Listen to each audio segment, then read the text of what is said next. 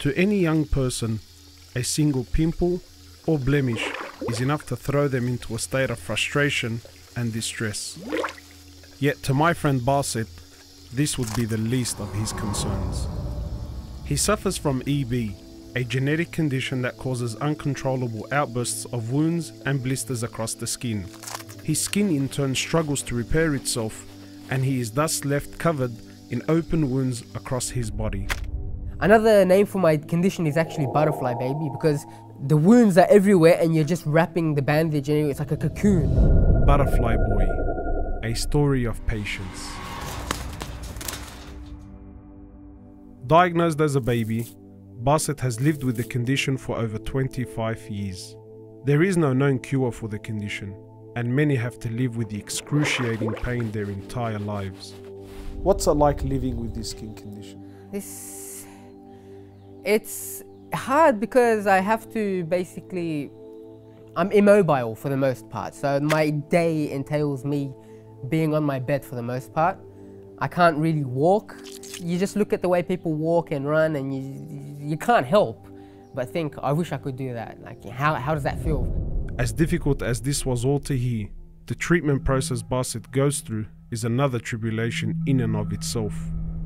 For hours on end, he sits like this, cutting, wrapping, bandaging, and applying ointment just to maintain the status of his condition. Basit, do you do this every day? Every day. If I don't do it every day, it passes and oozes and smells and stuff, so I've got to do it every day. On a bath day, it takes 6 hours. On a bath day, on a normal everyday thing, it takes like 4 hours. I couldn't fathom the magnitude of what he goes through every single day.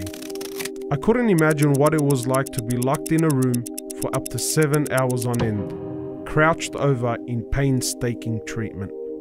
It kind of reminded me of the story of Ayub, the great prophet of Allah, who was also afflicted with an agonizing skin condition that left him bedridden and outcasted from society. Yet despite it all, his heart was able to remain firm, a challenge that Basit finds himself facing every single day.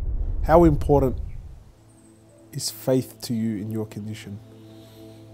I think without faith, if I'm brutally honest, what is my life without faith?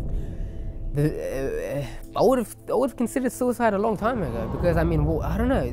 For me personally, I'm speaking to myself. What is it's just all of going through all of this pain, the day by day, going through these hours of just hardship and pain and suffering, and seeing others like suffer because of you as well, to a certain extent. And what's the point? What's the point? If there's no faith, what's the point? If at the end there's nothing there, what's the point? Islam gives meaning and purpose to his suffering like nothing else could. It was simple: stay patient today and attain Allah's pleasure tomorrow. When I hear about the mercy of Allah subhanahu wa ta'ala, when I hear about His promise, the thought of being able to be with Him, persevering and struggling to be with Him, like faith, it's something that's so easy for me to reconcile with as well. It's like, this is not our utopia. Persevere, have some sabr, and inshallah, in the day of judgment, inshallah, we'll see the fruits of our labor. This gives me purpose.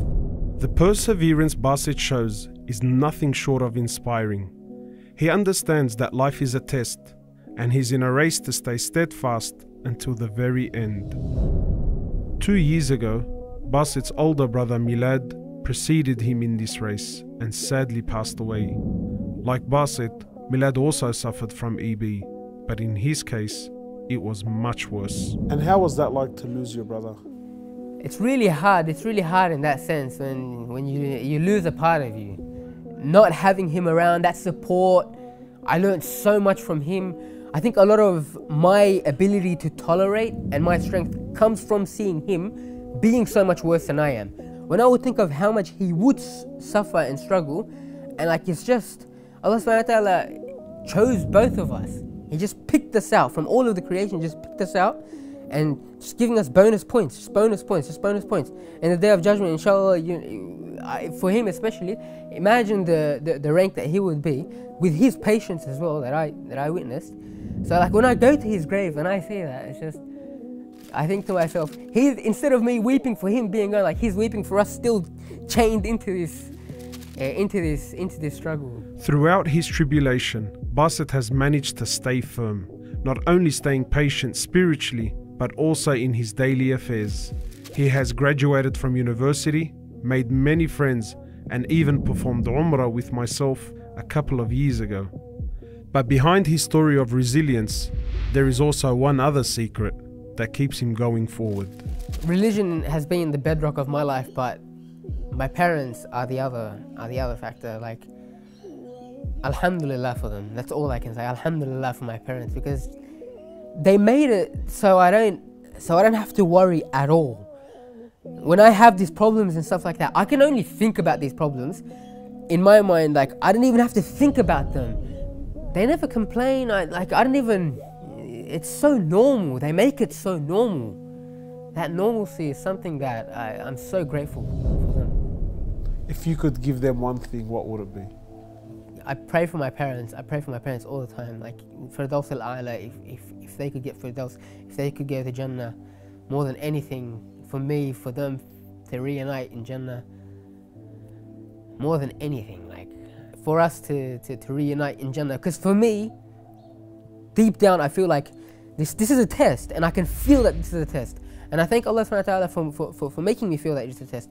The real life, when I will actually wake up with my family, inshallah, is in the next life. Can't forget that. I can't forget that. Basit's story is truly a modern example of patience that we can all admire and learn from. I ask Allah to raise Basit amongst the patient, to make him of those whom He loves, and of course, those who are rewarded in abundance.